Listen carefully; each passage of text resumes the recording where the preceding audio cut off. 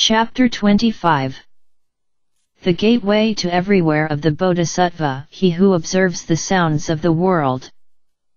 At that time the Bodhisattva inexhaustible mind, Aksayamadhi, straightway rose from his seat and, baring his right shoulder and facing the Buddha with palms joined, said, O world-honored one! For what reason is the Bodhisattva he who observes the sounds of the world, Avalokitesvara, called observer of the sounds of the world? The Buddha declared to the Bodhisattva inexhaustible mind, Good man, if incalculable hundreds of thousands of myriads of millions of living beings, suffering pain and torment, hear of this Bodhisattva he who observes the sounds of the world and single-mindedly call upon his name, the Bodhisattva he who observes the sounds of the world shall straightway heed their voices, and all shall gain deliverance. If there is one who keeps the name of this Bodhisattva, he who observes the sounds of the world, even if he should fall into a great fire, the fire would be unable to burn him, thanks to the imposing supernatural power of this Bodhisattva. If he should be carried off by a great river and call upon this Bodhisattva's name, then straightway he would find a shallow place.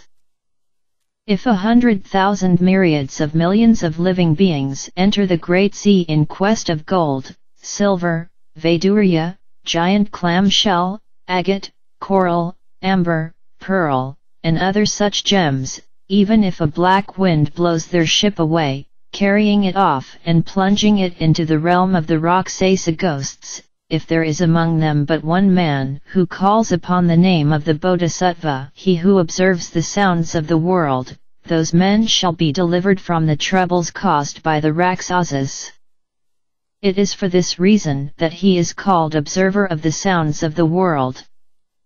If, again, a man who is about to be murdered calls upon the name of the Bodhisattva, he who observes the sounds of the world, then the knives and staves borne by the other fellow shall be broken in pieces, and the man shall gain deliverance.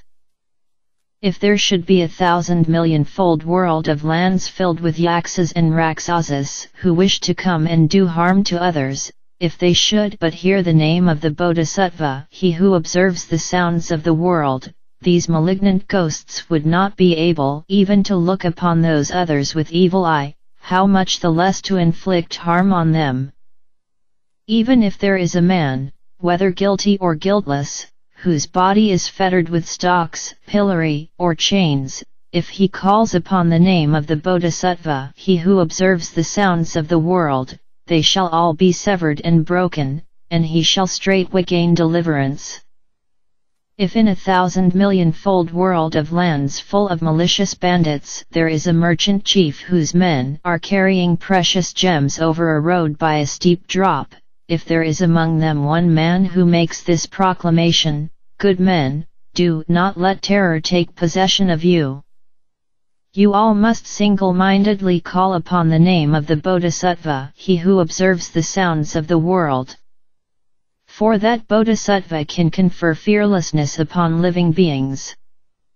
If you all call upon his name, then from these malicious bandits you shall contrive to be delivered, and if the multitude of merchants, hearing this, speak these words in unison, saying, Namo Bodhisattvaya, he who observes the sounds of the world, then, by the mere calling upon his name, they shall forthwith gain deliverance.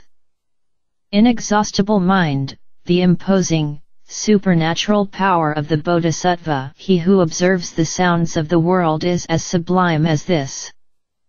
If there are beings of much lust who are constantly mindful of and humbly respectful to the Bodhisattva, he who observes the sounds of the world, they shall straightway contrive to be separated from their lust.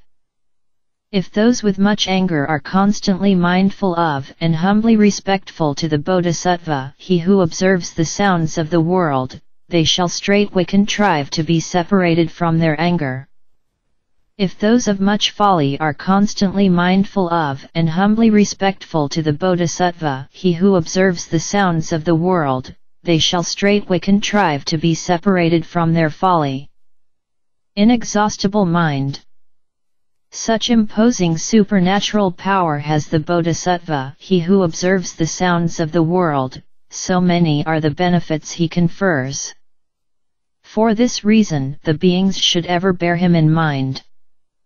If there is a woman, and if she is desirous and hopeful of having a son, making worshipful offerings to the Bodhisattva, he who observes the sounds of the world, she shall straightway bear a son of happiness, excellence, and wisdom. If she be desirous and hopeful of having a daughter, she shall straightway bear a daughter, upright and endowed with proper marks, one who has previously planted wholesome roots, who is loved and honored by a multitude of men. O inexhaustible mind, such is the power of the Bodhisattva, he who observes the sounds of the world.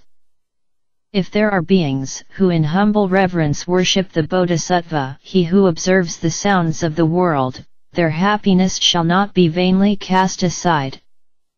For this reason the beings must all receive and keep the name of the Bodhisattva, he who observes the sounds of the world. Inexhaustible mind. If there is anyone who receives and keeps the names of bodhisattvas as numerous as the sands of 62 million Ganges rivers, also exhausting his whole physical being in offering food and drink, clothing, bedding, and medicine, in your thinking how shall it be? Shall the merit of this good man or good woman be much or not? Inexhaustible mind said, very much, O world-honored one. The Buddha said, if again there is a man who receives and keeps the name of the Bodhisattva, he who observes the sounds of the world, making worshipful offerings to it but once, the happiness of these two shall be equal and undifferentiated, not to be exhausted in 100,000 myriads of millions of kalpas. Inexhaustible mind. One who accepts and keeps the name of the Bodhisattva, he who observes the sounds of the world shall gain the benefit of merits as incalculable and as limitless as these. 888. The Bodhisattva inexhaustible mind addressed the Buddha, saying, O world-honored one! How does the Bodhisattva, he who observes the sounds of the world, travel in this Saha world sphere? How does he preach Dharma to living beings? As to his power of resorting to expedient devices, what is the manner of it? The Buddha declared to the Bodhisattva inexhaustible mind, good man, if there are beings in the land who can be conveyed to deliverance by the body of a Buddha, then to them the Bodhisattva, he who observes the sounds of the world, preaches Dharma by displaying the body of a Buddha. To those who can be conveyed to deliverance by the body of a Pratyeka Buddha, he preaches Dharma by displaying the body of a Pratyeka Buddha.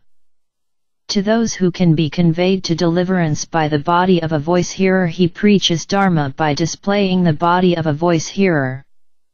To those who can be conveyed to deliverance by the body of a Brahma king, he preaches Dharma by displaying the body of a Brahma king. To those who can be conveyed to deliverance by the body of the God Sakra, he preaches Dharma by displaying the body of the God Sakra. To those who can be conveyed to deliverance by the body of the self-mastering God, he preaches Dharma by displaying the body of the self-mastering God. To those who can be conveyed to deliverance by the body of the great self-mastering God, he preaches Dharma by displaying the body of the great self-mastering God. To those who can be conveyed to deliverance by the body of the general of the gods, he preaches Dharma by displaying the body of the general of the gods. To those who can be conveyed to deliverance by the body of the general of the gods. To those who can be conveyed to deliverance by the body of Vaisravana, he preaches Dharma by displaying the body of Vaisravana. To those who can be conveyed to deliverance by the body of a lesser king, he preaches Dharma by displaying the body of a lesser king. To those who can be conveyed to deliverance by the body of an elder, he preaches Dharma by displaying the body of an elder. To those who can be conveyed to deliverance by the body of a householder, he preaches Dharma by displaying the body of a householder. To those who can be conveyed to deliverance by the body of an official, he preaches Dharma by displaying the body of an official. To those who can be conveyed to deliverance by the body of a Brahmin, he displays the body of a Brahmin. To those who can be conveyed to deliverance by the body of Bhiksu, Bhiksunai, Upasaka, or Upasika, he preaches Dharma by displaying the body of Bhiksu, Bhiksunai, Upasaka, or Upasika. To those who can be conveyed to deliverance by the body of the wife of elder, householder, official, or Brahmin, he preaches Dharma by displaying the body of a woman. To those who can conveyed to deliverance by the body of boy or girl, he preaches Dharma by displaying the body of boy or girl. To those who can be conveyed to deliverance by the body of god dragon, Yaksa, Gandharva, Asura, Garuda, Kinnara, Maharaga, human, or non-human, he preaches Dharma by displaying the appropriate body. To those who can be conveyed to deliverance by the body of the spirit who grasps the thunderbolt, Vajrapani, he preaches Dharma by displaying the body of the spirit who grasps the thunderbolt. Inexhaustible mind. The Bodhisattva, he who observes the sounds of the world, having achieved such merit as this and by resort to a variety of shapes, travels in the world, conveying the beings to salvation. For this reason, you must all single-mindedly make offerings to the Bodhisattva, he who observes the sounds of the world. This Bodhisattva, Mahasattva, he who observes the sounds of the world in the midst of terror, emergency, and trouble, can confer the gift of fearlessness. For this reason, this whole Saha world sphere calls him the one who confers the gift of fearlessness. The Bodhisattva inexhaustible mind addressed the Buddha, saying, O world-honored one! I will now present an offering to the Bodhisattva, he who observes the sounds of the world. Straightway he undid his necklace of many precious gems, whose value was 100,000 taels of gold, and gave it to him, saying these words, Sir, accept this Dharma gift, this necklace of precious jewels. But at the time the Bodhisattva, he who observes the sounds of the world, would not accept it. Inexhaustible mind again addressed the Bodhisattva, he who observes the sounds of the world, saying, Out of pity for us, accept this necklace. At that time, the Buddha declared to the Bodhisattva, he who observes the sounds of the world, that he should, out of pity for that Bodhisattva inexhaustible mind and his fourfold assembly, as well as for the gods, dragons, Yaksas, Gandharvas, Asuras, Garudas, Kinnaras, Maharagas, humans and non-humans, accept that necklace. Immediately thereupon, the Bodhisattva, he who observes the sounds of the world, out of pity for the fourfold assembly and for the gods, dragons, humans and non-humans, accepted the necklace, dividing it into two parts, one of which he presented to Sakyamuni Buddha, the other of which he presented to the stupa of the Buddha many jewels. O inexhaustible mind! In possession of such supernatural powers of self-mastery as these does the Bodhisattva, he who observes the sounds of the world, travel in the Saha world sphere. At that time, the Bodhisattva inexhaustible mind questioned by resort to Agatha, saying, O world-honored one, fully endowed with subtle signs. Now again I ask about that son of the Buddha, for what reason? He is named the one who observes the sounds of the world. The Buddha replied, Listen you to the conduct of the sound observer. The one who responds well to all places in all directions. His broad vows as deep as the ocean. Throughout kalpas beyond reckoning or discussion. He has served many thousands of millions of Buddhas. Uttering great and pure vows. I will tell it to you in brief.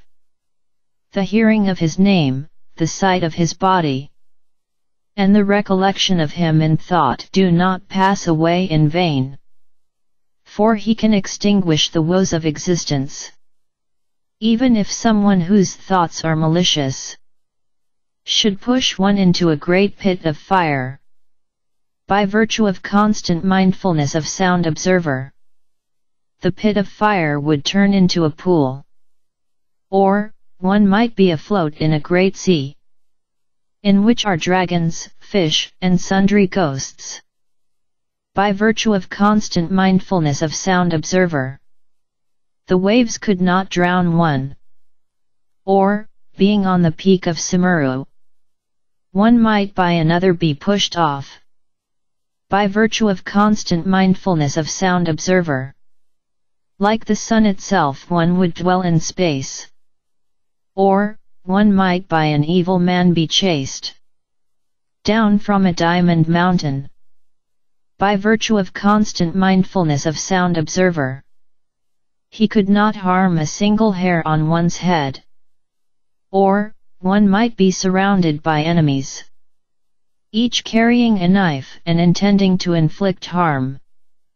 By virtue of one's constant mindfulness of sound observer, all would straightway produce thoughts of goodwill. Or, one might encounter royally ordained woes, facing execution and the imminent end of one's life. By virtue of one's constant mindfulness of sound observer, the knives would thereupon break in pieces. Or, one might be confined in a pillory, one's hands and one's feet in stocks. By virtue of constant mindfulness of sound observer, one would freely gain release, when either by spells, or by curses, or by various poisonous herbs, someone wishes to harm his body, the victim. By virtue of his constant mindfulness of sound observer, shall send them all back to plague their authors. Or, one might encounter evil Rakshasas, poisonous dragons, ghosts, and the like. By virtue of one's constant mindfulness of sound observer, they would not dare to do one harm. Or, one may be surrounded by malicious beasts, sharp of tooth and with claws to be dreaded. By virtue of one's constant mindfulness of sound observer, they shall quickly run off to immeasurable distance. There may be poisonous snakes and noxious insects, their breath deadly, smoking and flaming with fire. By virtue of one's constant mindfulness of sound observer, at the sound of one's voice they will go away of themselves. The clouds, rolling the thunder drums and dispatching the lightning, send down the hail and pour forth the great rains. By virtue of one's constant mindfulness of sound observer, at that very moment one can dry up and dissipate them. The beings suffer embarrassment and discomfort. Incalculable woes press in upon them. The sound observer, by virtue of his unblemished knowledge, can rescue the world from its woes. He is fully endowed with the power of supernatural penetration, and broadly cultivates wisdom and expedient devices. In the lands of all 10 quarters, there is no caestra where he does not display his body. The various evil destinies, those of hell, ghosts, and beasts, as well as the pains of birth, old age, sickness, and death, all little by little are extinguished. O you of the true gaze, of the pure gaze, of the gaze of broad and great wisdom, of the compassionate gaze and the gaze of goodwill, we constantly desire, constantly look up to, the spotlessly pure ray of light, the sun of wisdom that banishes all darkness, that can subdue the winds and flames of misfortune, and everywhere give bright light to the world.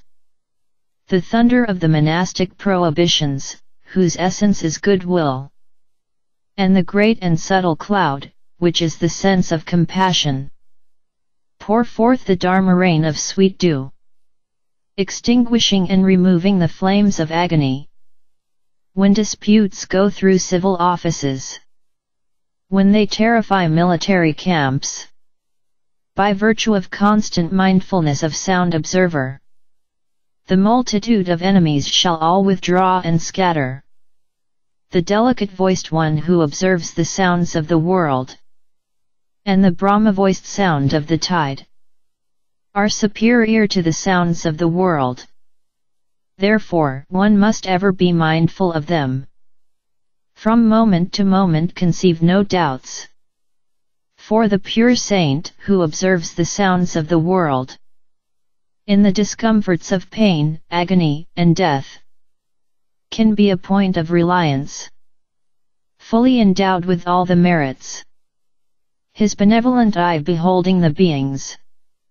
He is happiness accumulated, a sea incalculable. For this reason one must bow one's head to him.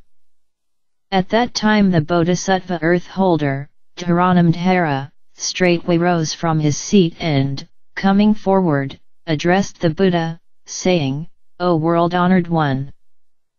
If there is a living being who shall hear this chapter of the Bodhisattva, he who observes the sounds of the world, the deeds of self-mastery, the manifestation of the gateway to everywhere, the powers of supernatural penetration, be it known that that person's merit shall not be slight. When the Buddha preached this chapter of the gateway to everywhere, within the multitude were 84,000 living beings, all of whom opened up their thoughts to unequaled Anuttara Samyak Sambodhi. The enlightenment of Bodhisattva Kuan Yin. Avalokiteshvara. Delivered at the University of Hawaii, Honolulu, Hawaii. February 26, 1982. Co-sponsored by Kuan Yin Temple. Dear friends, the Bodhisattva Kuan Yin made a great vow to release all sentient beings in the universe from suffering.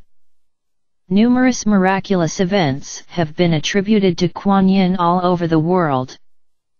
Because of the intimate relation that he has with us, it is taught that by undertaking his method of cultivating realization, one will obtain swift success. There is an important passage in the Shurangama Sutra in which Bodhisattva Kuan Yin relates how he cultivated realization. In that sutra, 25 bodhisattvas, in response to the inquiry of Buddha Shakyamuni, explained their methods of cultivation and spiritual attainment. Afterwards, the Buddha asked Bodhisattva Manjushri to evaluate what had been said. Manjushri pointed out that Kuan Yin's way of cultivating realization through hearing was best suited for the people of this world. So it is because of these reasons that I have chosen the enlightenment of Bodhisattva Kuan Yin as the topic of today's talk. Before we discuss Bodhisattva Kuan Yin's method, it is important that we should have some fundamental understanding about the teachings of the Buddha.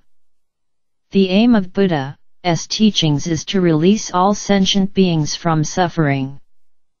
The essential point is that all human suffering results from our deluded attachment, which in turn is the product of our object-clinging mind.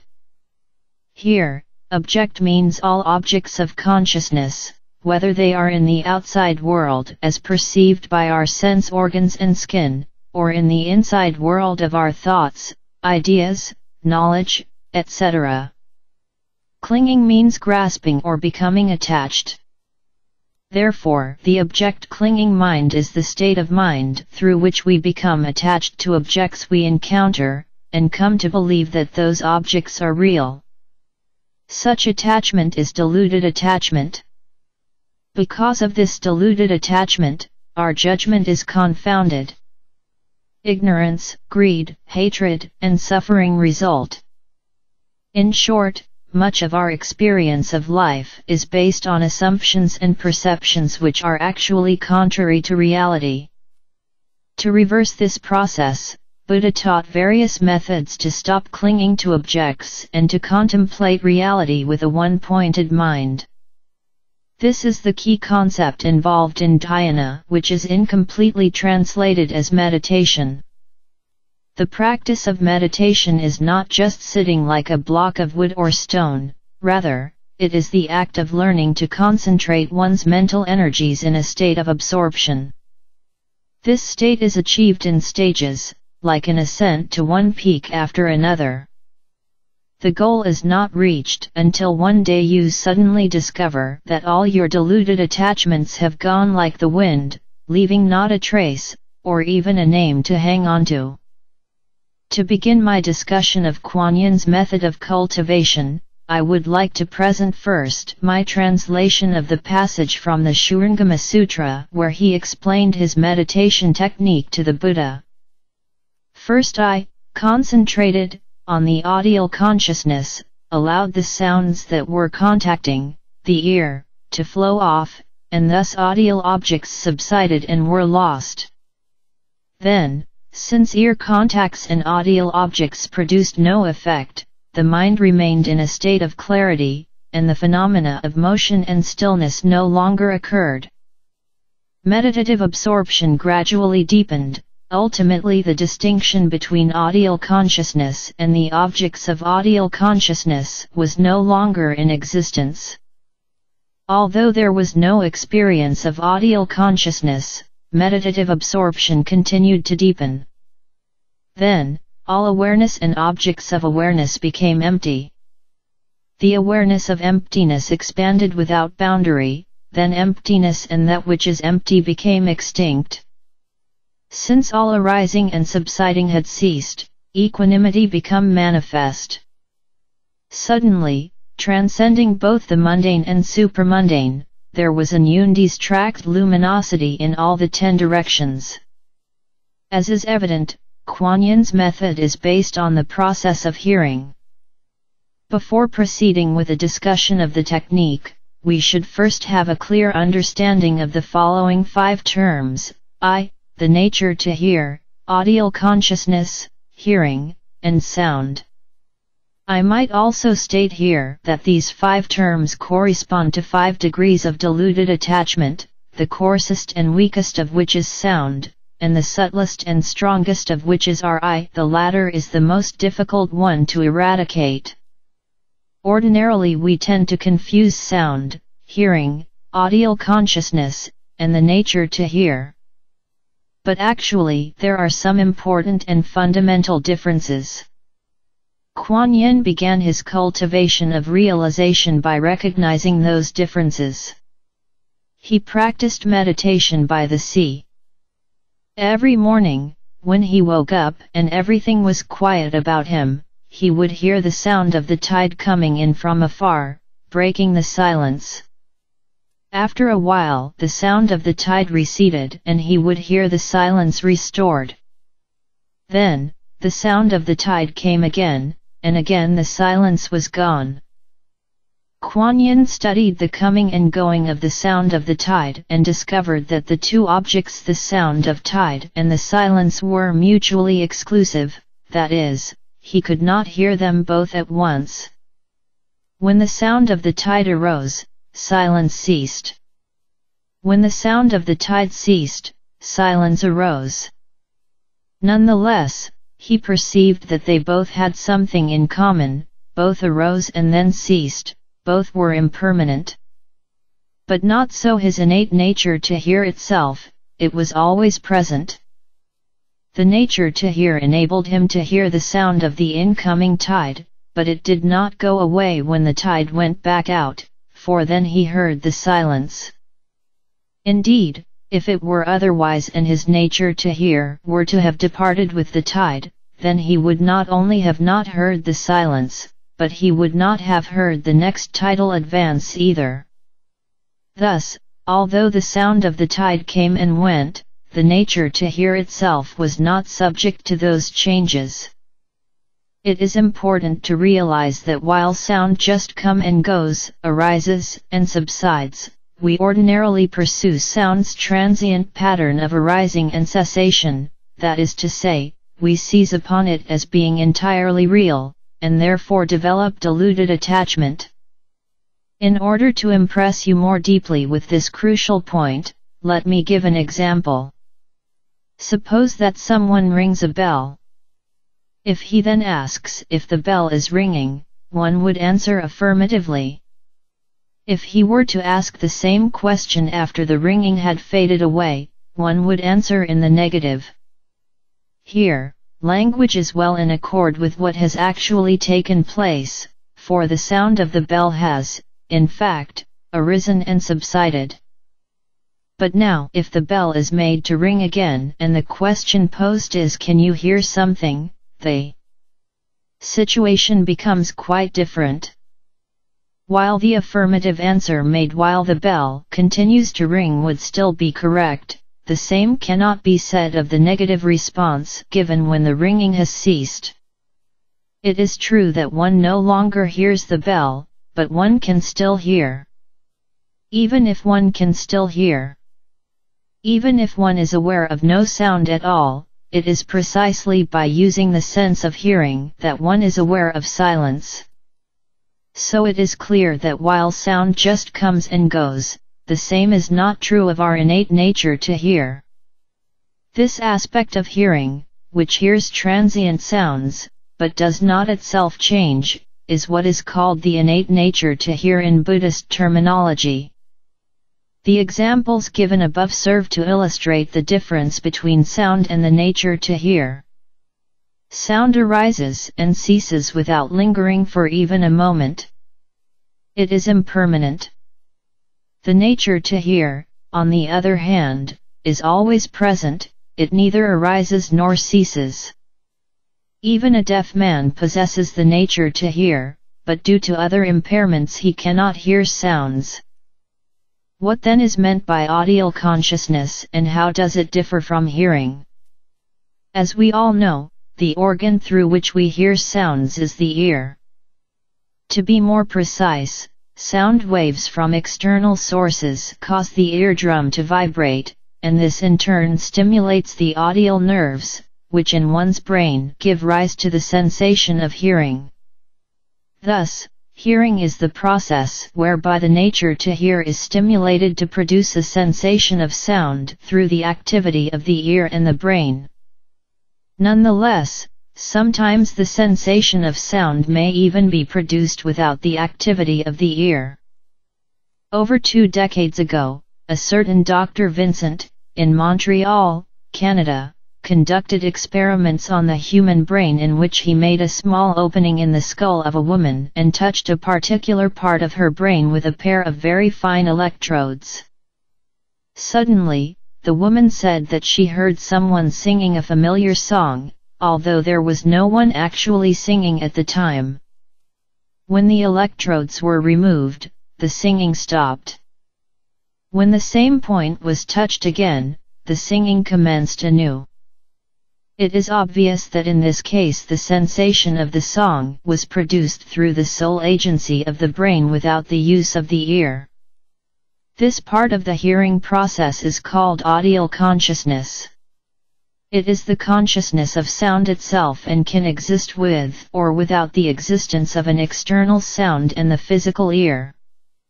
Another example of audial consciousness is what one hears in a dream. The foregoing discussion clarifies, I think, the 4 terms used in connection with the process of hearing. To sum them up once more, then, the nature to hear is one's ever-present ability to hear. It neither comes nor goes, neither arises nor subsides. Hearing is the audial process that comes about through the activity of the ear and brain. Audial consciousness is the aspect of hearing that functions solely through the agency of the brain. Sound is the object of hearing, whether it be the actual object perceived through the activity of both the ear and brain, or the audial object perceived by the brain alone. It comes and goes, arises, and then subsides. In fact, every sound is actually a series of momentary vibrations, each of which has its arising and cessation. Having comprehended these 4 concepts in this, we may proceed to discuss Kuan Yin's way of cultivating realization.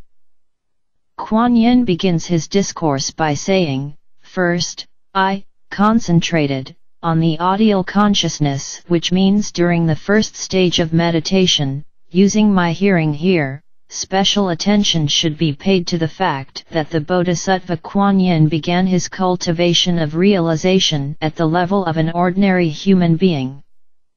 He had a strong sense of self, of an I. Second, he possessed the innate nature to hear. Third, both his audial consciousness and hearing were unimpaired. Fourth, he heard sound, such as the sound of the tide mentioned above. We all possess these faculties and the delusions associated with them. This is significant, because in the course of this discussion we will see how Kuan Yin progressed from his ordinary state and proceeded to eradicate his deluded attachments one by one. As I mentioned above, Kuan Yin practiced meditation by the sea. By listening to the coming and going of the sound of the tide, he realized that sound is neither permanent nor substantial, but arises and ceases momentarily within the field created by one's innate nature to hear. Nonetheless, one becomes attached to sounds, and as a result, delusion arises. Therefore, by allowing the sounds that contacted the ear to flow off, and thereby being detached from the object sound, Kuan Yin was able to eliminate the delusion that has its origin in sound. Allowed the sounds that were contacting the ear to flow off, and thus audial objects subsided and were lost has two aspects that require study. First, we will examine allowed the sounds that contacted the ear to flow off. This refers to entering, a Buddhist technical term that denotes contact between a sense organ and its object in the external environment.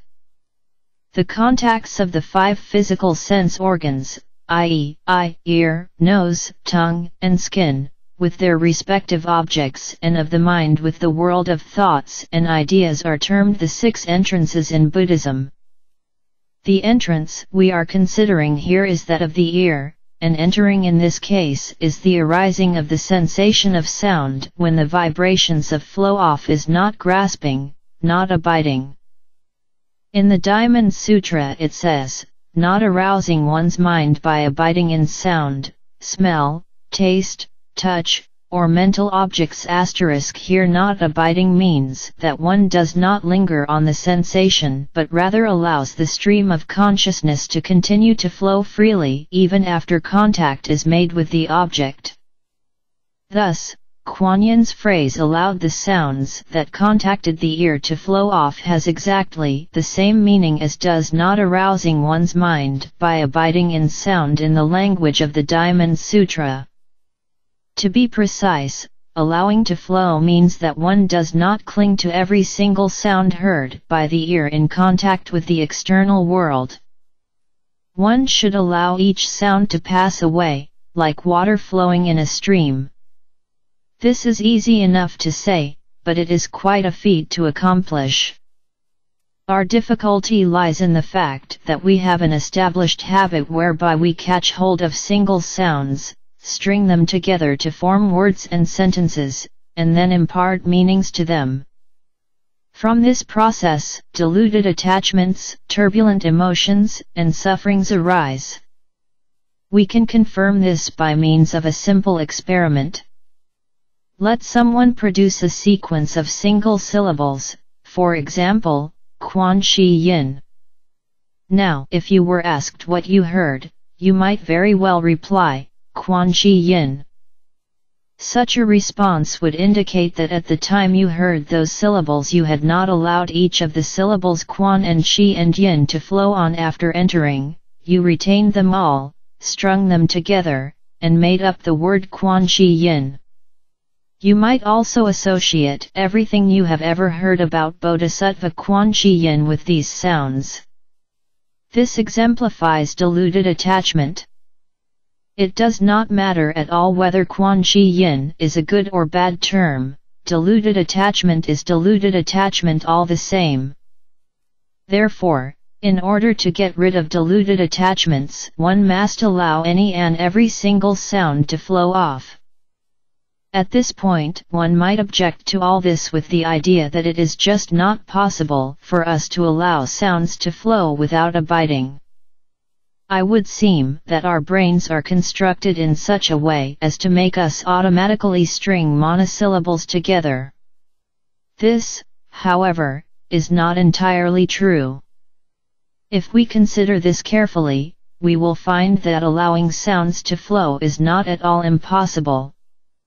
At any one moment, our ears are in contact with many external sounds, sounds of passing vehicles, of children calling to one another and crying, of someone next to us breathing, and so forth.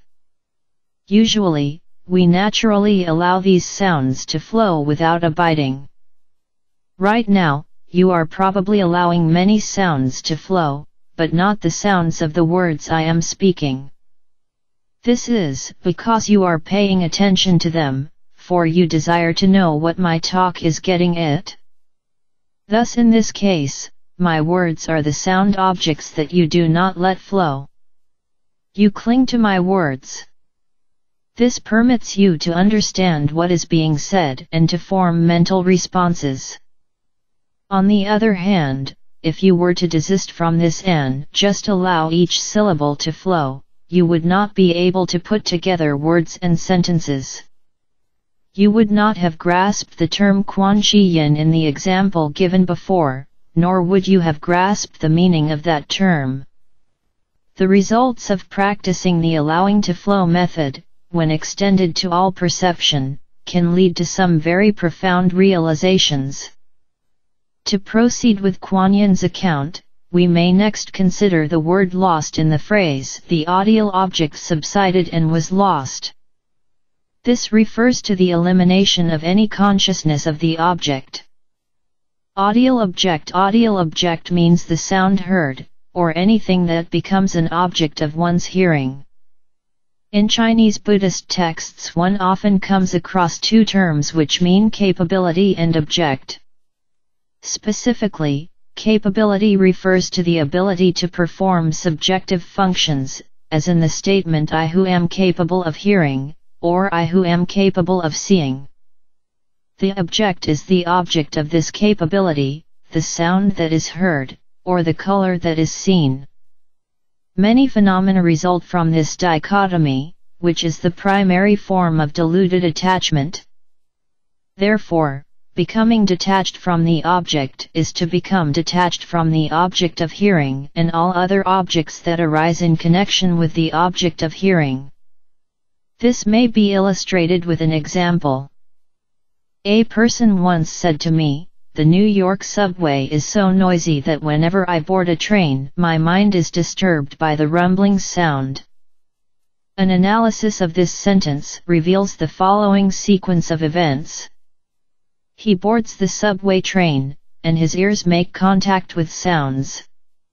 He retains every single sound, i.e., he does not allow the sounds to flow off, but grasps at them, and perceives noise. This is the first object of hearing. Stringing all the sounds together, he determines that the noise is a rumble. This is the second object. He identifies the rumble as the sound being made by the subway train, the third object. Due to past associations and present conceptualization, he determines that the rumbling sound of the subway is a disturbance. This is the fourth object. Now let us reverse the order and remove attachment to the objects one by one. Recognizing the rumble of the subway, one refrains from associating it with the past experiences that cause one to regard it as a disturbance. This is detachment from the fourth object. Recognizing a rumble, one refrains from determining whether it is the rumble of a train, plane, or something else. This is detachment from the third object. Perceiving noise, one refrains from judging it to be a rumble, squeak, or other sound. This is detachment from the second object. Immediately after making contact with individual sounds, one allows them to flow off. One refrains from retaining the sounds and stringing them together to form the sensation of sound in the audio consciousness that is grounded in the nature to hear. Thus, one becomes detached from the first object. When we reach this stage, we have become detached from all the objects. This is what is meant by allowing sounds to flow off and losing the object. Now you know the entire meaning of the statement I, concentrated on the audio consciousness, allowed the sounds that were contacting the ear to flow off, and thus audio objects subsided and were lost. This was the method employed by Kuan Yin during the first stage of his cultivation of realization. By not allowing sounds which enter through the ear to abide in the audio consciousness, one becomes detached from the object of hearing at once. Therefore audio objects subside and are lost. Kuan Yin continued, then, since ear contact and audio objects produced no effect, the mind remained in a state of clarity, and the phenomena of motion and stillness no longer occurred. These words indicate that through ceaseless training in allowing the sounds to flow off and letting the objects disappear, one gradually attains a state in which the innate nature to hear becomes free from the object of hearing and the contact of the ear with the external world. The nature to hear becomes thoroughly quiet and clear, and the mind is not torpid, but remains lucid. When that occurs, one feels neither the sensation of motion, for sound is the result of motion or vibrations, nor does one feel the sensation of stillness, for stillness is perceived in relation to motion. At this stage, samadhi, a technical Buddhist term for meditative absorption, has been attained, but there are many degrees of samadhi and progress through them is made in stages. The state described here may be called the initial stage of meditative absorption. At this level 2 of the 5 diluted attachments have been removed: diluted attachment to sound, and diluted attachment to hearing. Nonetheless, having removed only these 2 diluted attachments, worldly suffering may be greatly reduced. If we can attain just this stage, we will enjoy amply happiness and freedom in this world. Your attention is invited to the fact that at this point Buddha's basic teaching to stop clinging to objects is achieved. Now the next step is to contemplate reality with a one-pointed mind. Therefore Kuan Yin did not stop at this point. He made greater efforts and pushed on in his practice, deepening his samadhi day by day. Thus he said, meditative absorption gradually deepened *. The level of cultivation of realization described above could have already been attained by many of you, but what follows is entirely concerned with advancing the state of meditative absorption and is thus not easy for ordinary people to comprehend. Therefore, I wish to clarify my own position at this point. It may be that some of those who hear this have already experienced deep realizations, but I myself am just like the tadpole whose mother has just returned from the bank of a pond. She tries to make us young water-bound frogs understand the loveliness of the gentle breeze and the warm sunshine, but we can merely repeat what she has already said. We will only truly understand what she means when we get our own legs and go onto the bank ourselves. Only then will we realize the truth of the Bodhisattva Kuan Yin's words. Bodhisattva Kuan Yin continued, ultimately the distinction between audio consciousness and the objects of audio consciousness was no longer in existence. Bodhisattva Kuan Yin, in meditative absorption, continued to investigate the difference between the concept of the I who is hearing and the object of hearing, because at the stage he had attained thus far, both audio consciousness and the nature to hear were still present. In this case, the word audio consciousness is used to mean the I who is hearing, or the nature to hear. The object is the object of the audial consciousness. In the final analysis, he realized, there is no difference between the two. Therefore, both, the individual engaged in hearing and its object ceased completely, that is to say, they merged. At this time, because the concepts of hearing and the nature to hear were no longer present, his mind was filled with freedom and pure happiness. All sufferings except those of birth and death had been eradicated. Nonetheless, Kuan Yin did not stop meditating, but continued his one-pointed mind contemplation, and he found that awareness and the object of awareness became empty. Then the awareness of emptiness expanded without boundary. This is a higher level of meditative absorption wherein there is nothing but awareness left. But who is it that is aware? It is the I. Thus, as long as there is awareness, there remains this I. Kuan Yin proceeded to investigate further to find the difference between the I who is aware and the object of awareness. In the end, he found that there was no difference between the two, because they were both empty, intangibly empty. Hence he said, awareness and the object of awareness became empty. In this state of meditative absorption, he no longer felt the existence of his physical body, and he was liberated from the pains of birth and death. The sensation of emptiness was so pervasive that it was felt to reach the uttermost boundaries of the three realms and into the infinite past and future. It was everywhere, and it had no temporal or spatial limits. Therefore, Kuan Yin described the stage he had reached as being without boundary. Still, this was not the stage of perfection he sought, so the Bodhisattva cultivated his realization further. Then emptiness and that which is empty became extinct. This level of meditative absorption was, of course, higher than the previous one, but even at this stage there remained a sensation of emptiness. Who was it that felt the sensation of emptiness when emptiness was attained? Although he had lost the sensation of a physical I at this point, there was still a vague sensation of an I present in his consciousness. In other words, there was still a slight degree of diluted attachment left.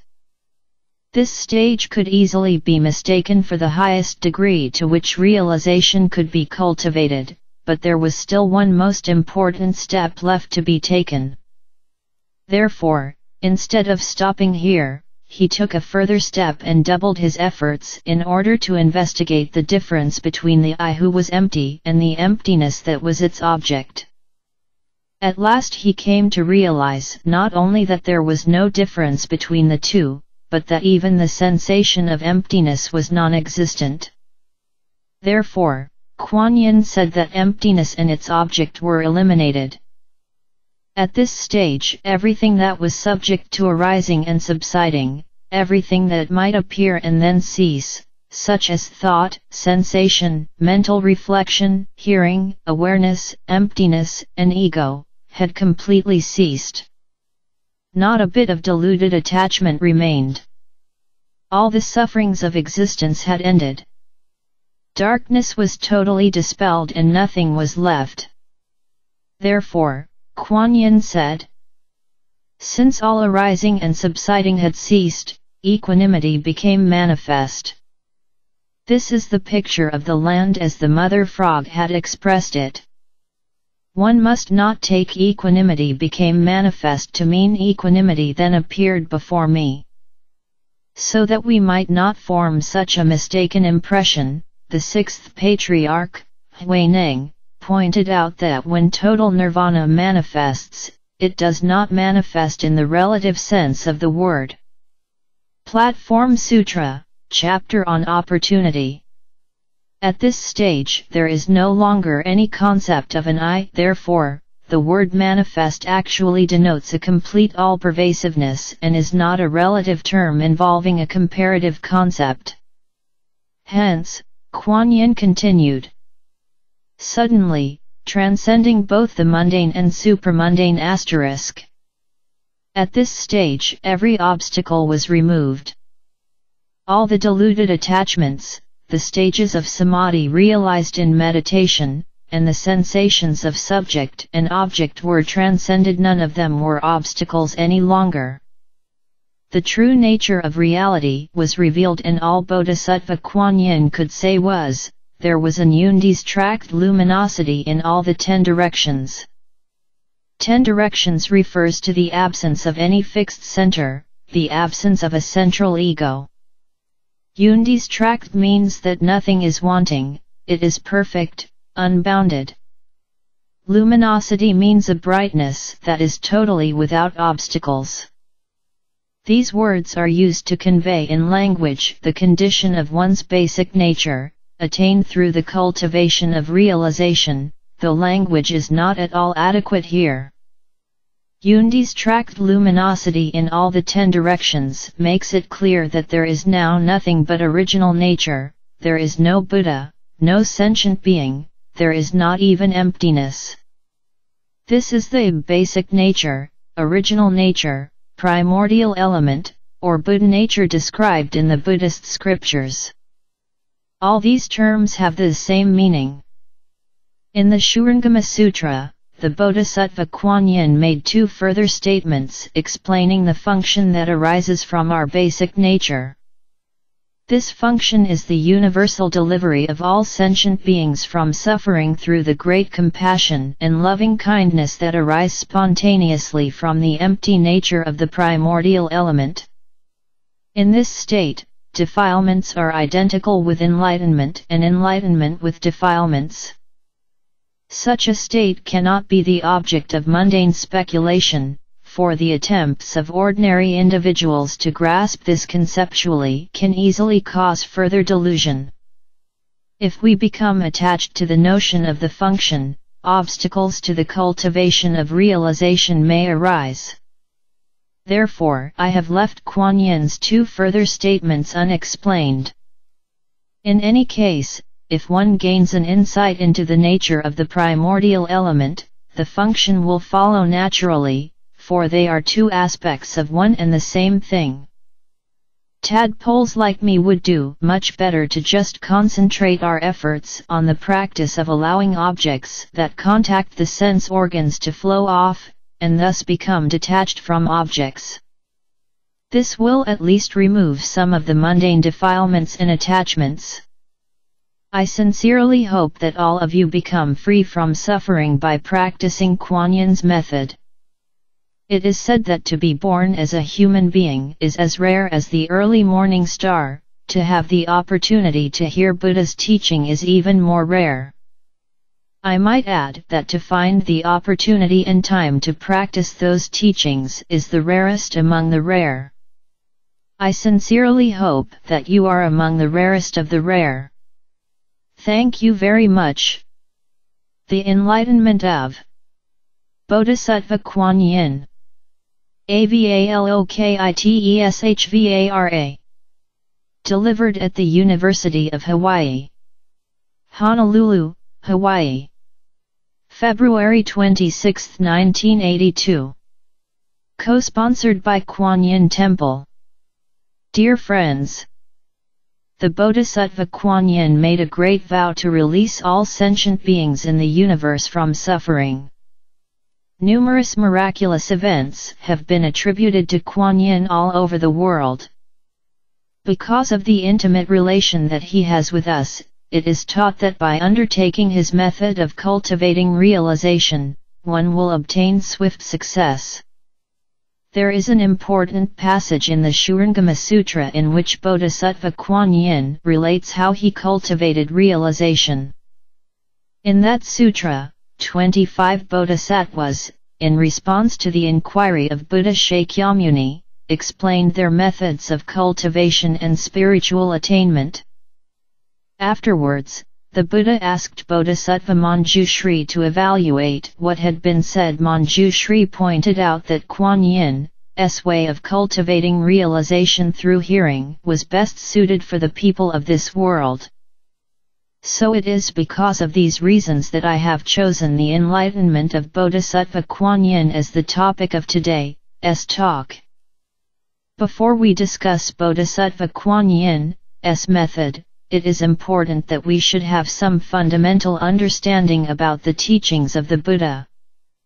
The aim of Buddha's teachings is to release all sentient beings from suffering. The essential point is that all human suffering results from our deluded attachment, which in turn is the product of our object-clinging mind. Here, object means all objects of consciousness, whether they are in the outside world as perceived by our sense organs and skin, or in the inside world of our thoughts, ideas, knowledge, etc. Clinging means grasping or becoming attached. Therefore, the object-clinging mind is the state of mind through which we become attached to objects we encounter, and come to believe that those objects are real. Such attachment is deluded attachment. Because of this deluded attachment, our judgment is confounded. Ignorance, greed, hatred, and suffering result. In short, much of our experience of life is based on assumptions and perceptions which are actually contrary to reality. To reverse this process, Buddha taught various methods to stop clinging to objects and to contemplate reality with a one-pointed mind. This is the key concept involved in dhyana, which is incompletely translated as meditation. The practice of meditation is not just sitting like a block of wood or stone, rather, it is the act of learning to concentrate one's mental energies in a state of absorption. This state is achieved in stages, like an ascent to one peak after another. The goal is not reached until one day you suddenly discover that all your deluded attachments have gone like the wind, leaving not a trace, or even a name to hang on to. To begin my discussion of Kuan Yin's method of cultivation, I would like to present first my translation of the passage from the Shurangama Sutra where he explained his meditation technique to the Buddha. First I concentrated on the audial consciousness, allowed the sounds that were contacting the ear to flow off, and thus audial objects subsided and were lost. Then, since ear contacts and audial objects produced no effect, the mind remained in a state of clarity, and the phenomena of motion and stillness no longer occurred. Meditative absorption gradually deepened. Ultimately, the distinction between audial consciousness and the objects of audial consciousness was no longer in existence.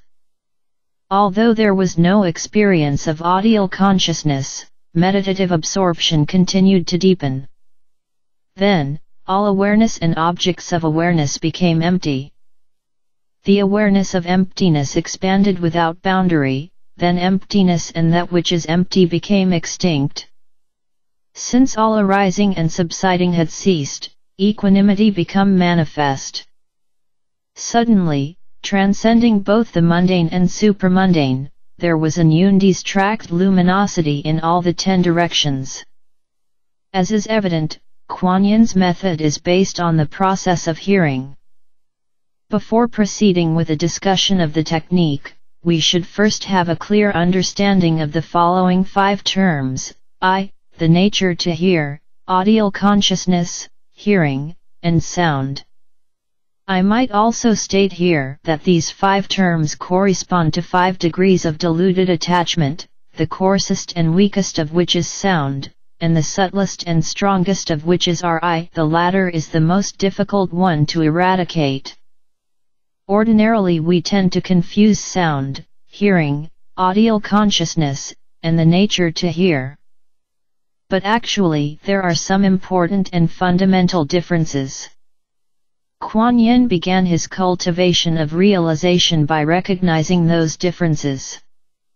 He practiced meditation by the sea.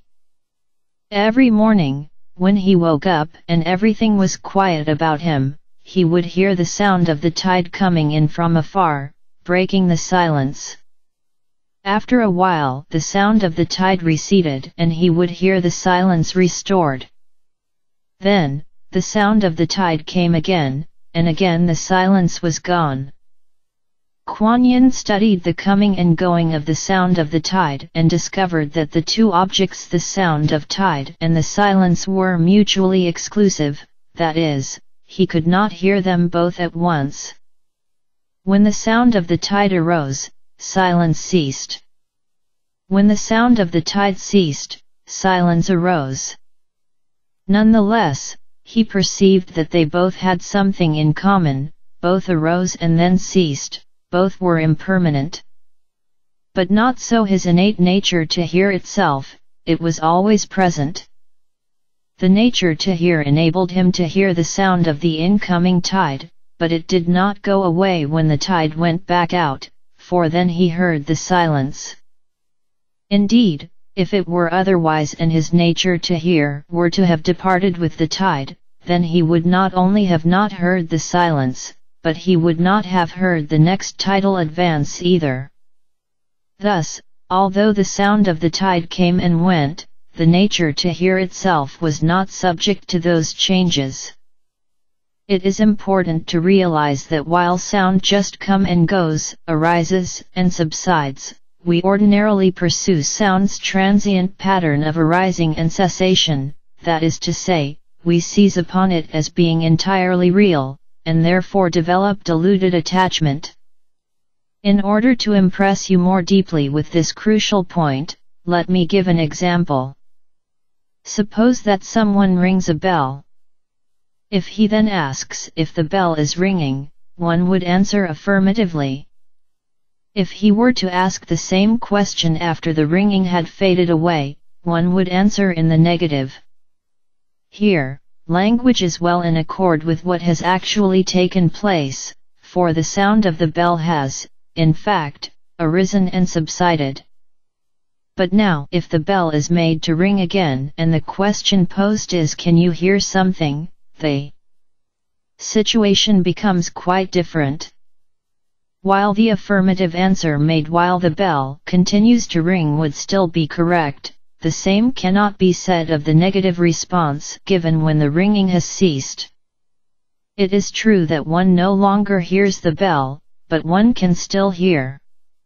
Even if one can still hear, even if one is aware of no sound at all, it is precisely by using the sense of hearing that one is aware of silence. So it is clear that while sound just comes and goes, the same is not true of our innate nature to hear. This aspect of hearing, which hears transient sounds, but does not itself change, is what is called the innate nature to hear in Buddhist terminology. The examples given above serve to illustrate the difference between sound and the nature to hear. Sound arises and ceases without lingering for even a moment.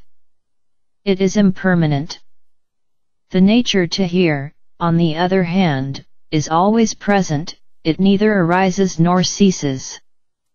Even a deaf man possesses the nature to hear, but due to other impairments he cannot hear sounds. What then is meant by audial consciousness and how does it differ from hearing? As we all know, the organ through which we hear sounds is the ear. To be more precise, sound waves from external sources cause the eardrum to vibrate, and this in turn stimulates the audial nerves, which in one's brain give rise to the sensation of hearing. Thus, hearing is the process whereby the nature to hear is stimulated to produce a sensation of sound through the activity of the ear and the brain. Nonetheless, sometimes the sensation of sound may even be produced without the activity of the ear. Over 2 decades ago, a certain Dr. Vincent, in Montreal, Canada, conducted experiments on the human brain in which he made a small opening in the skull of a woman and touched a particular part of her brain with a pair of very fine electrodes. Suddenly, the woman said that she heard someone singing a familiar song, although there was no one actually singing at the time. When the electrodes were removed, the singing stopped. When the same point was touched again, the singing commenced anew. It is obvious that in this case the sensation of the song was produced through the sole agency of the brain without the use of the ear. This part of the hearing process is called audial consciousness. It is the consciousness of sound itself and can exist with or without the existence of an external sound in the physical ear. Another example of audial consciousness is what one hears in a dream. The foregoing discussion clarifies, I think, the four terms used in connection with the process of hearing. To sum them up once more, then, the nature to hear is one's ever-present ability to hear. It neither comes nor goes, neither arises nor subsides. Hearing is the audial process that comes about through the activity of the ear and brain. Audial consciousness is the aspect of hearing that functions solely through the agency of the brain. Sound is the object of hearing, whether it be the actual object perceived through the activity of both the ear and brain, or the audial object perceived by the brain alone. It comes and goes, arises, and then subsides. In fact, every sound is actually a series of momentary vibrations, each of which has its arising and cessation. Having comprehended these four concepts in this, we may proceed to discuss Kuan Yin's way of cultivating realization. Kuan Yin begins his discourse by saying, first, I concentrated on the audial consciousness, which means during the first stage of meditation, using my hearing here, special attention should be paid to the fact that the Bodhisattva Kuan Yin began his cultivation of realization at the level of an ordinary human being. He had a strong sense of self, of an I. Second, he possessed the innate nature to hear. Third, both his audial consciousness and hearing were unimpaired. Fourth, he heard sound, such as the sound of the tide mentioned above. We all possess these faculties and the delusions associated with them. This is significant, because in the course of this discussion we will see how Kuan Yin progressed from his ordinary state and proceeded to eradicate his deluded attachments one by one. As I mentioned above, Kuan Yin practiced meditation by the sea. By listening to the coming and going of the sound of the tide, he realized that sound is neither permanent nor substantial, but arises and ceases momentarily within the field created by one's innate nature to hear. Nonetheless, one becomes attached to sounds, and as a result, delusion arises. Therefore, by allowing the sounds that contacted the ear to flow off, and thereby being detached from the object sound, Kuan Yin was able to eliminate the delusion that has its origin in sound.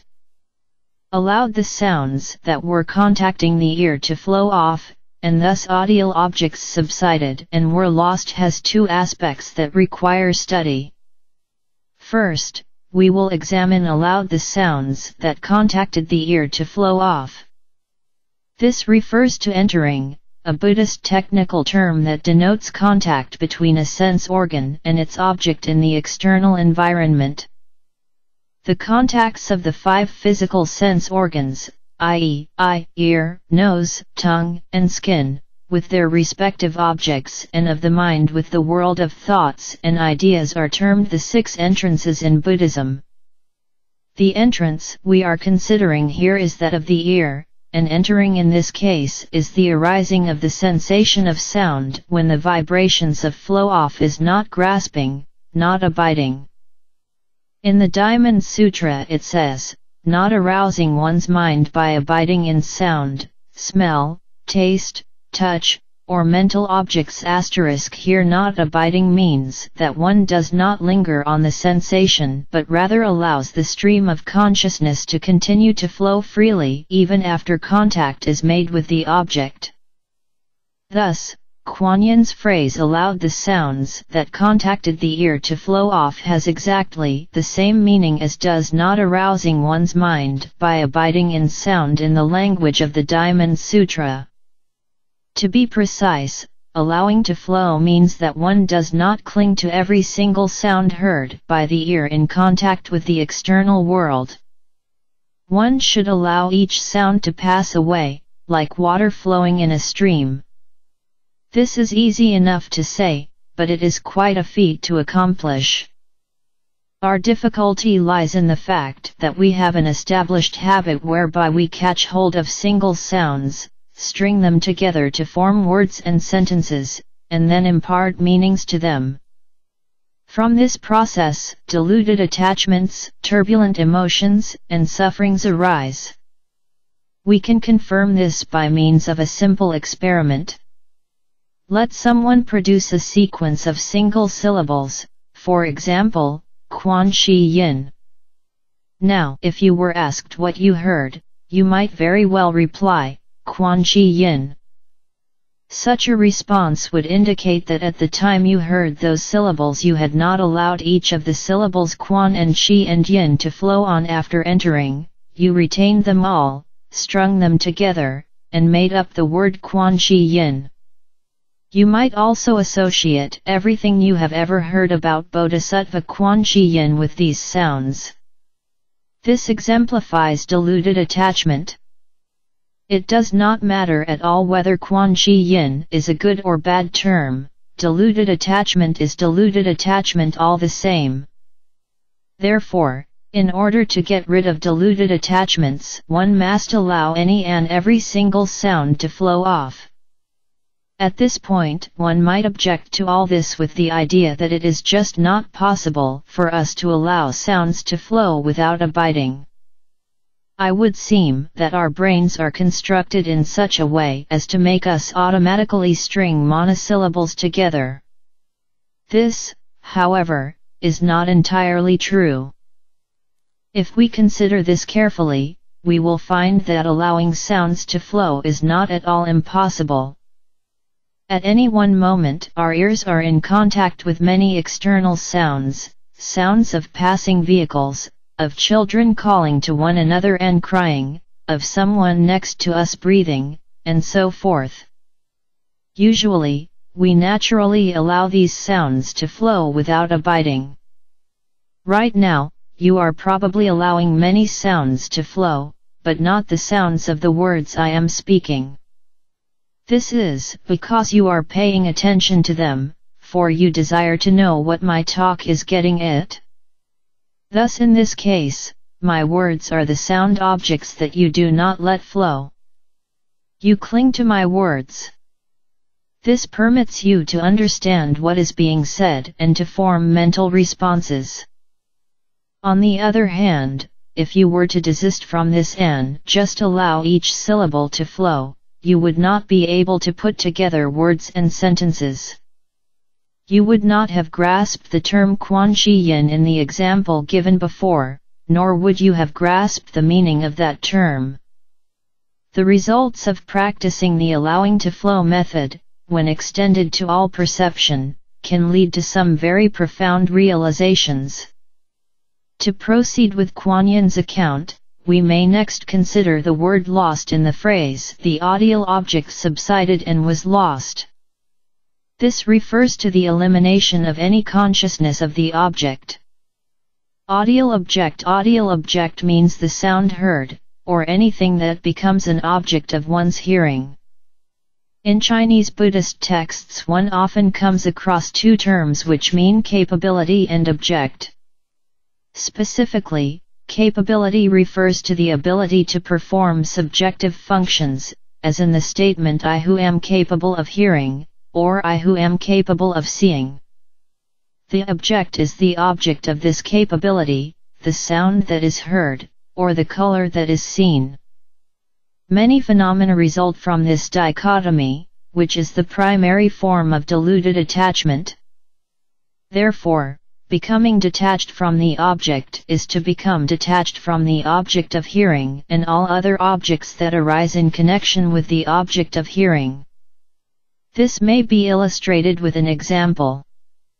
A person once said to me, "The New York subway is so noisy that whenever I board a train, my mind is disturbed by the rumbling sound." An analysis of this sentence reveals the following sequence of events. He boards the subway train, and his ears make contact with sounds.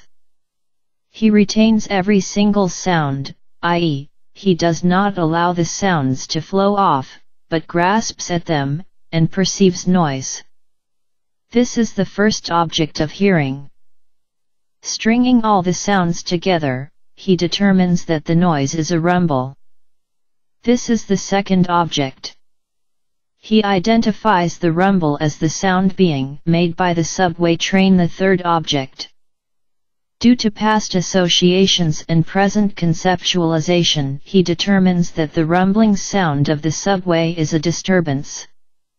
This is the fourth object. Now let us reverse the order and remove attachment to the objects one by one.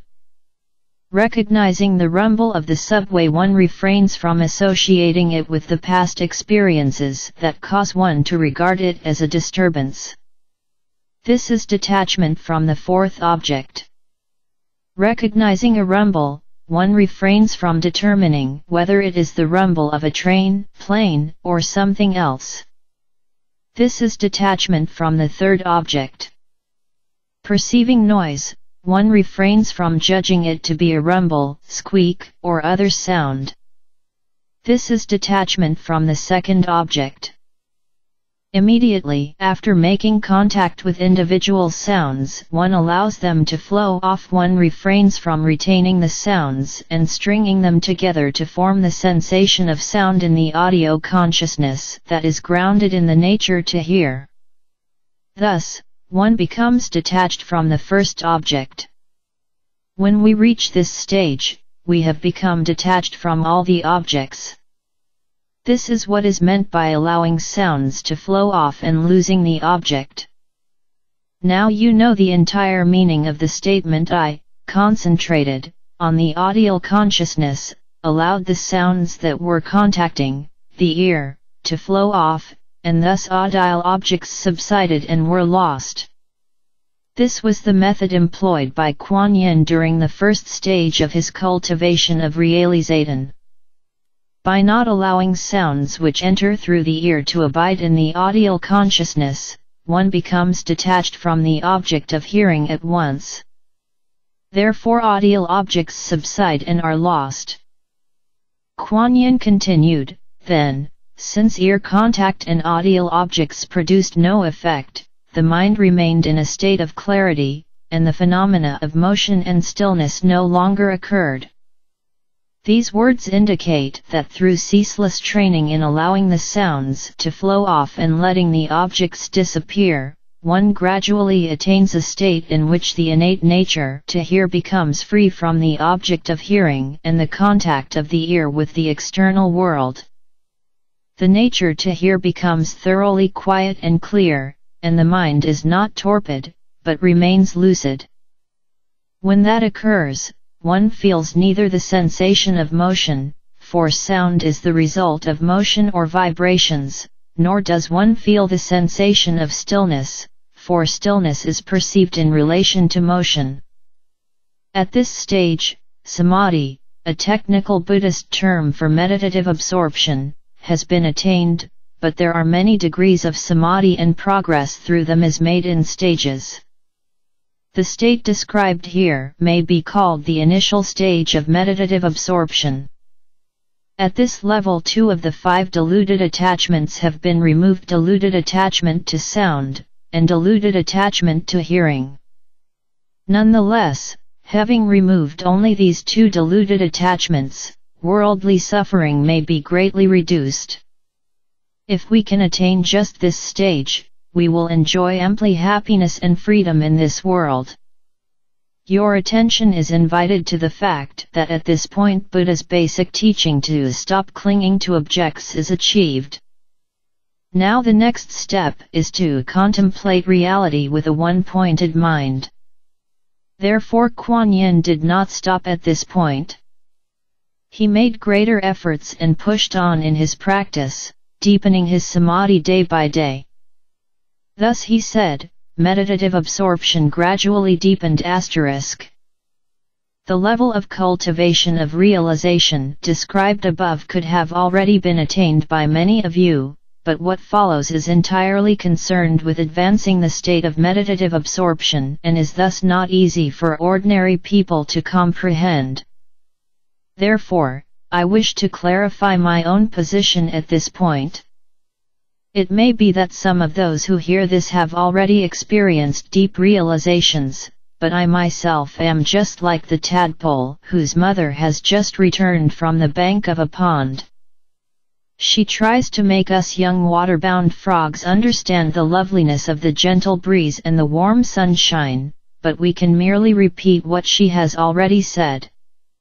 We will only truly understand what she means when we get our own legs and go onto the bank ourselves. Only then will we realize the truth of the Bodhisattva Kuan Yin's words. Bodhisattva Kuan Yin continued, ultimately the distinction between audial consciousness and the objects of audial consciousness was no longer in existence. Bodhisattva Kuan Yin, in meditative absorption, continued to investigate the difference between the concept of the I who is hearing and the object of hearing, because at the stage he had attained thus far, both audial consciousness and the nature to hear were still present. In this case, the word audial consciousness is used to mean the I who is hearing, or the nature to hear. The object is the object of the audial consciousness. In the final analysis, he realized, there is no difference between the two. Therefore, both, the individual engaged in hearing and its object ceased completely, that is to say, they merged. At this time, because the concepts of hearing and the nature to hear were no longer present, his mind was filled with freedom and pure happiness. All sufferings except those of birth and death had been eradicated. Nonetheless, Kuan Yin did not stop meditating, but continued his one-pointed mind contemplation, and he found that awareness and the object of awareness became empty. Then the awareness of emptiness expanded without boundary. This is a higher level of meditative absorption wherein there is nothing but awareness left. But who is it that is aware? It is the I. Thus, as long as there is awareness, there remains this I. Kuan Yin proceeded to investigate further to find the difference between the I who is aware and the object of awareness. In the end, he found that there was no difference between the two, because they were both empty, intangibly empty. Hence he said, awareness and the object of awareness became empty. In this state of meditative absorption, he no longer felt the existence of his physical body, and he was liberated from the pains of birth and death. The sensation of emptiness was so pervasive that it was felt to reach the uttermost boundaries of the three realms and into the infinite past and future. It was everywhere, and it had no temporal or spatial limits. Therefore, Kuan Yin described the stage he had reached as being without boundary. Still, this was not the stage of perfection he sought, so the Bodhisattva cultivated his realization further. Then emptiness and that which is empty became extinct. This level of meditative absorption was, of course, higher than the previous one, but even at this stage there remained a sensation of emptiness. Who was it that felt the sensation of emptiness when emptiness was attained? Although he had lost the sensation of a physical I at this point, there was still a vague sensation of an I present in his consciousness. In other words, there was still a slight degree of diluted attachment left. This stage could easily be mistaken for the highest degree to which realization could be cultivated, but there was still one most important step left to be taken. Therefore, instead of stopping here, he took a further step and doubled his efforts in order to investigate the difference between the I who was empty and the emptiness that was its object. At last he came to realize not only that there was no difference between the two, but that even the sensation of emptiness was non-existent. Therefore, Kuan Yin said that emptiness and its object were eliminated. At this stage, everything that was subject to arising and subsiding, everything that might appear and then cease, such as thought, sensation, mental reflection, hearing, awareness, emptiness, and ego, had completely ceased. Not a bit of deluded attachment remained. All the sufferings of existence had ended. Darkness was totally dispelled and nothing was left. Therefore, Kuan Yin said, since all arising and subsiding had ceased, equanimity became manifest. This is the picture of the land as the mother frog had expressed it. One must not take equanimity became manifest to mean equanimity then appeared before me. So that we might not form such a mistaken impression, the sixth patriarch, Huineng, pointed out that when total nirvana manifests, it does not manifest in the relative sense of the word. Platform Sutra, Chapter on Opportunity. At this stage there is no longer any concept of an I, therefore, the word manifest actually denotes a complete all-pervasiveness and is not a relative term involving a comparative concept. Hence, Kuan Yin continued. Suddenly, transcending both the mundane and supramundane asterisk. At this stage every obstacle was removed. All the deluded attachments, the stages of samadhi realized in meditation, and the sensations of subject and object were transcended. None of them were obstacles any longer. The true nature of reality was revealed, and all Bodhisattva Kuan Yin could say was, there was an undistracted luminosity in all the 10 directions. 10 directions refers to the absence of any fixed center, the absence of a central ego. Undistracted means that nothing is wanting, it is perfect, unbounded. Luminosity means a brightness that is totally without obstacles.